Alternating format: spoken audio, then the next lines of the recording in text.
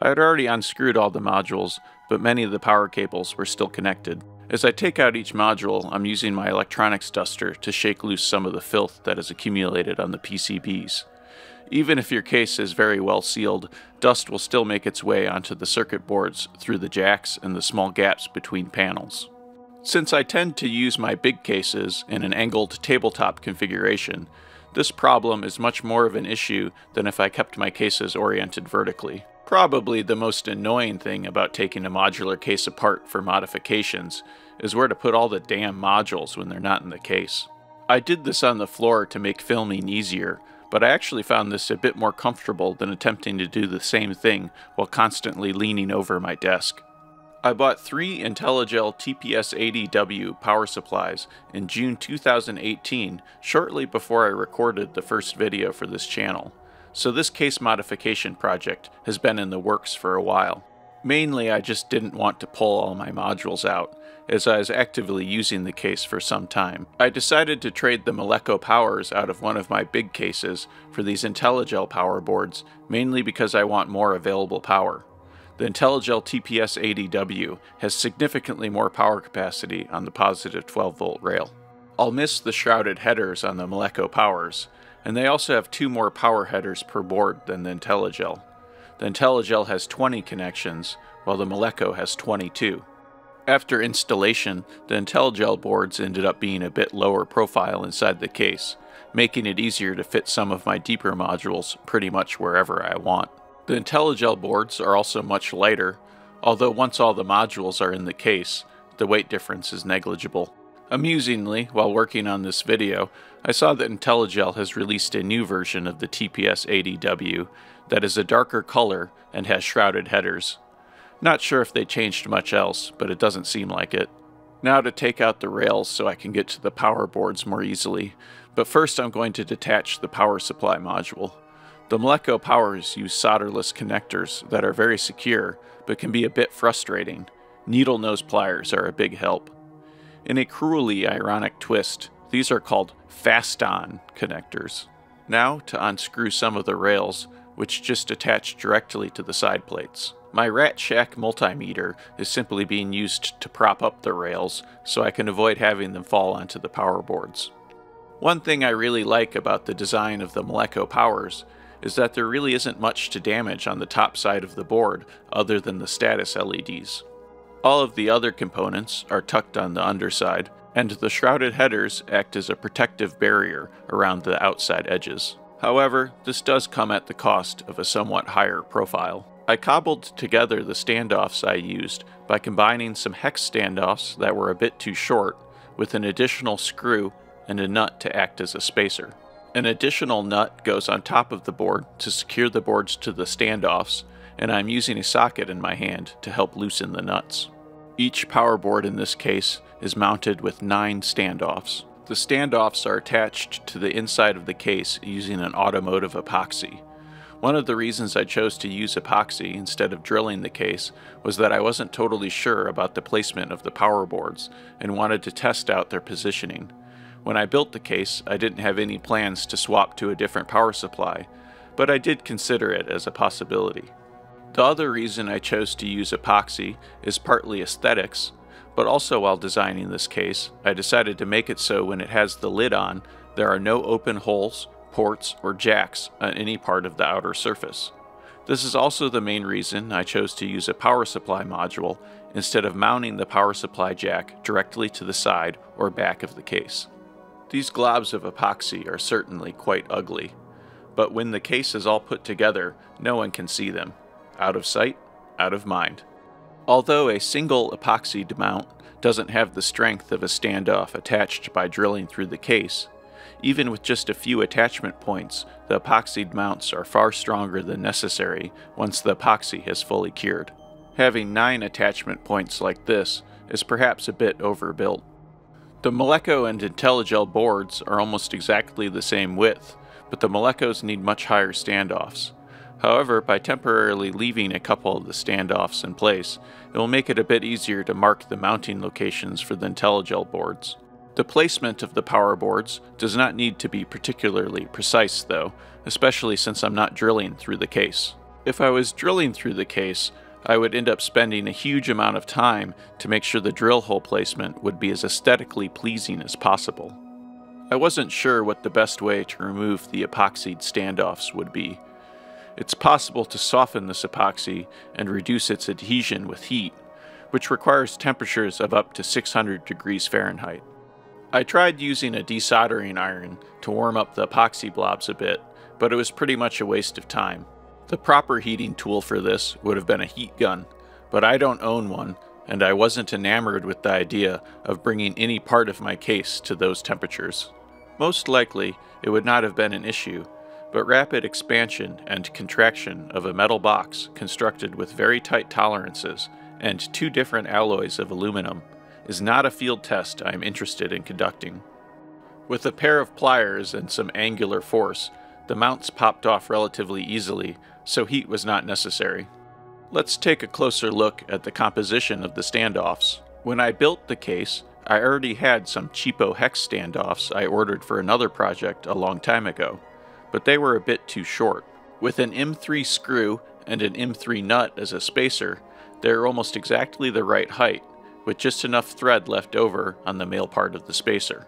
My brother gave me this sweet tank top over the holidays. Now it's time to sand off some of that epoxy. I left the 2 middle mounts to make it easier to mark the mounting spots for the Intellijel boards. Epoxy and aluminum dust are just about the last things you want to be inhaling, so I used a dust mask. I would also recommend to wear a hat to keep the dust out of your hair. Unfortunately, I tend to lack that level of foresight. To be honest, I'm pretty proud I at least remembered to wear a mask. The epoxy is relatively soft compared to the aluminum, so I just reused some old sanding pads. I didn't want to make a fresh sanding pad all dirty with epoxy dust, and I didn't want anything too rough that would chew on the aluminum. At this point in the project, I foolishly thought I might still be able to use the existing center mounts, so I wasted some time with the Dremel doing unnecessary detail work to remove the blob of epoxy between them. The most fun part of turning your living space into a workshop is constantly cleaning up after yourself. Sanding aluminum creates a lot of very fine dust, so I also made sure to thoroughly wipe the case down with a damp cloth. Now I'm ready to mark the approximate standoff locations for the Intellijel boards. I'm going to use my metal scoring tool. This has been one of the most useful purchases I've ever made for doing metal work. A quick tap of the hammer and I get a nice mark in the aluminum. I decided to draw circles around the marks with a Sharpie to make it easier to spot them later. With the marks in place, now it's time to remove the remaining standoffs and clean up the rest of the epoxy. I was in a hurry here, and by the time I realized I forgot my dust mask, I decided to just get it done. I sometimes have respiratory allergies, and I definitely felt the effects of even this relatively brief dust exposure. The TPS-80W documentation recommends to use 4mm PEX standoffs, but I don't want to buy a bunch of those if I don't have to. I'm going to use some flathead M3 machine screws that I wouldn't want to actually use as screws since they are flatheads, and some fairly thick M3 plastic washers I bought a long time ago, somewhat by accident. The head of the screw combined with the plastic washer gives just the right amount of clearance. The part of the Intellijel board that is closest to the mounting surface are the pins of the DC power input-output. I wasn't sure if I wanted to use 1 plastic washer or 2 just to make sure, but after some analysis I found that with proper standoff placement, even significant pressure on the board would not flex it enough to cause those pins to come into contact with the mounting surface.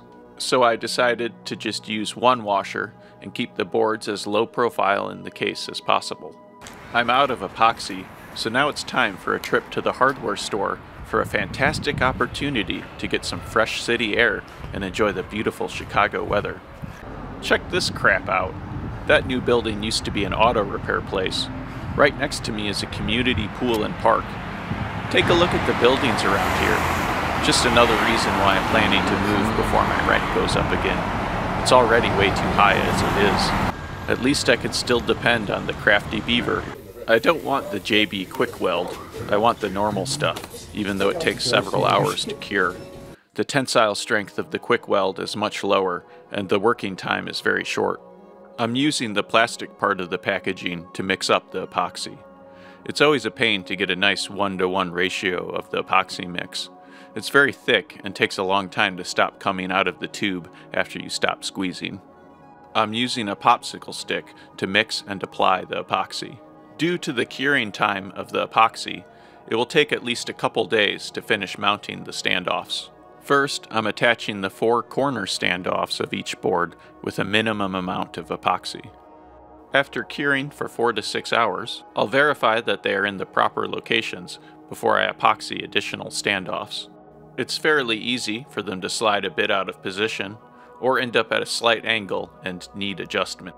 Since they've only had the minimum curing time, it's pretty easy to pop them off and re-epoxy. The additional epoxy on the bottom from the first attempt just makes them more stable and easier to place in the correct spot. I didn't mix up quite enough of this first batch of epoxy in order to do all 4 corners of all 3 boards. This epoxy has had some time to cure, so now it's time to check to see how accurate I was with these placements. I'm trying to move as few of the mounts as possible, so I take my time figuring out which ones are in a good spot and which ones need adjustment. I don't need the pliers to pop them off at this point, but removal still requires a decent amount of force. I'm using a utility razor blade to remove the remaining epoxy. This epoxy process is rather error-prone, but the minor mistakes are easily fixed, and I can continue to make progress. Now to mix up another batch of epoxy and fix these corner standoffs.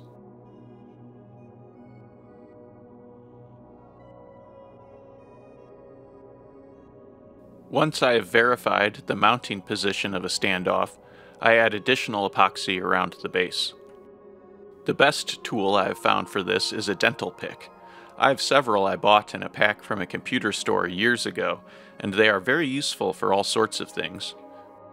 Increasing the surface area of the epoxy in contact with the standoff and the case greatly increases the attachment strength.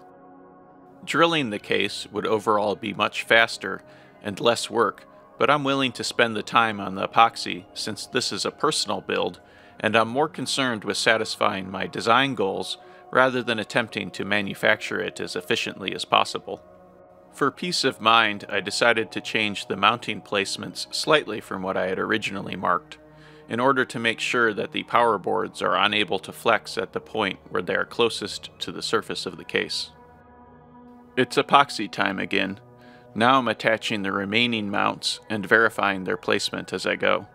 With the 4 corners of each board securely in place, it's much easier to check the placement of the freshly epoxied standoffs without bumping them out of position.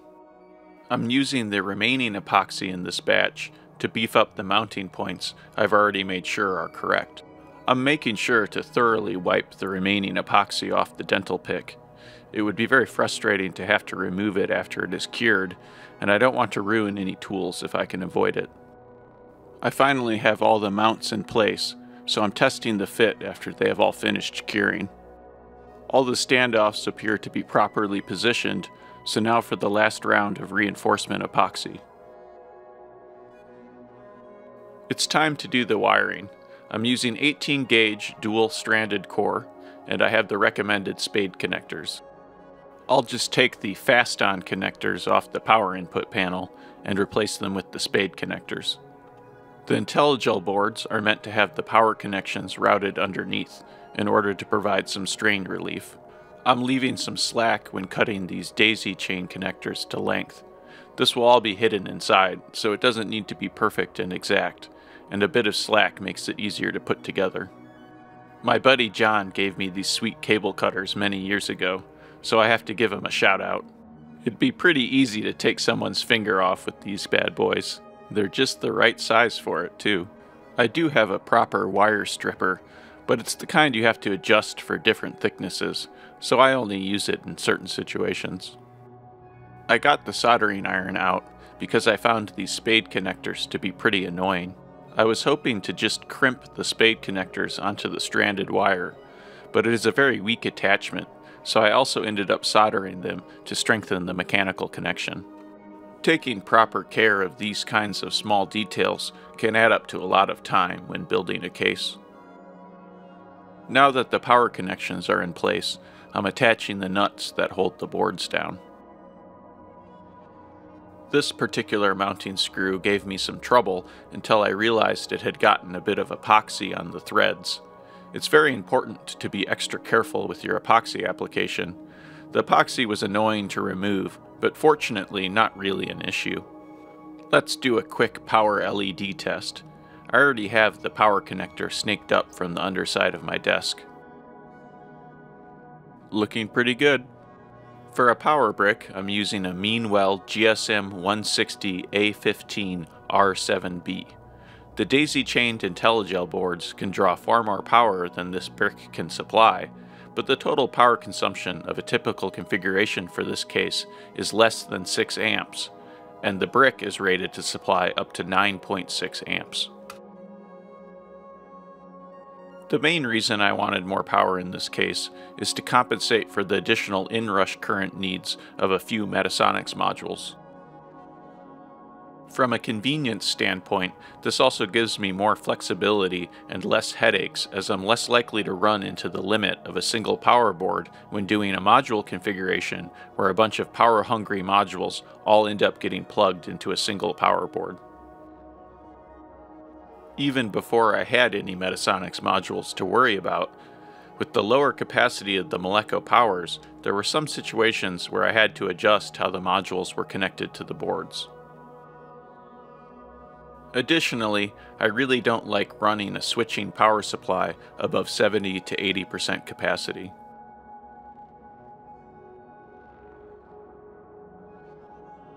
I got a bit ahead of myself and put all the rails back in before properly testing, but it worked out. For the first power test, I got out my Rat Shack multimeter and verified that I was getting the proper voltage coming through on the rails of each power board. To do this, I use a ribbon cable connected to the power supply and a couple of alligator clips holding component leads so I can stick them into the different parts of the ribbon cable. I'm using a 16-pin to 10-pin ribbon cable, and flipping around the 16-pin connector will give me access to the 5-volt rail. Everything seems to be looking good, with excellent tolerances on the power rails of each board. Now it's time for spectrum analysis. I'm going to be looking for any noise coming off the power rails that might be in the audible spectrum. Since I don't have a proper oscilloscope, I have a cable running into my Expert Sleeper's ES6 to get the signal from the power rails into my computer without any DC filter, and I'm just using Ableton to check the spectrum. Seeing noise on the rails isn't the end of the world, as some modules are better at rejecting or filtering power supply noise than others, but if it isn't there in the first place, there's a lot less to worry about. Looks like excellent performance on all the rails, and all of the noise in the audible range is below -110 dBFS, with much of it even quieter. Personally, I find that when testing a hardware setup, a noise floor of around -90 dBFS is very good. Now to get all these modules off my other table. Not going to plug them in, just want them off the table. I'm going to have to meditate for a while on a new module configuration. I originally got an Octatrack to use with my modules, but pairing the Octatrack with one of my big cases seems overwhelming to me now that I have so much more knowledge and experience with the Octatrack. So now I'm giving first dibs on module selection to my small case to configure it for use with an Octatrack. The focus of this setup is the Octatrack, with the modules providing a handful of flexible sound sources controlled by MIDI. I've considered setting up a big case to be paired with a machine drum, but that feels a bit overwhelming also. Lately, I'm thinking to try making a stand for my big cases so they can be used together as a single unit, with no electrons involved. For myself, I find that combining an electron with a big modular takes up a lot of mental overhead. But combining two big cases of modules and keeping my focus limited to the modular mindset is much more manageable and enjoyable.